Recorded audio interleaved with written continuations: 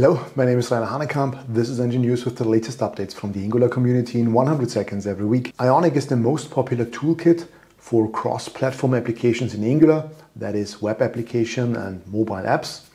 With its range of components that change their design depending on the platform, the apps look like native ones. Ionic is now available in version 8, and according to the release notes, the major changes focused on improving accessibility. We have a high contrast theme, better integration of light and dark palettes, and further features.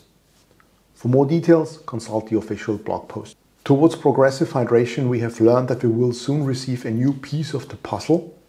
There is a period of time between the presentation of the static content coming from server-side rendering and until Angular loads itself and adds its event listeners.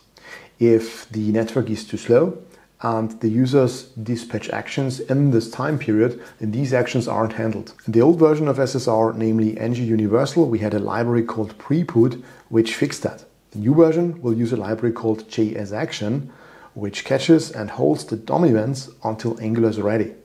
JsAction runs also on Google Search and has proven its quality over many years. With JsAction in place, it will be possible to use the deferred template blocks, render them first on the server, and only when the user starts to interact with them, that is, dispatching DOM events, only then does it get hydrated.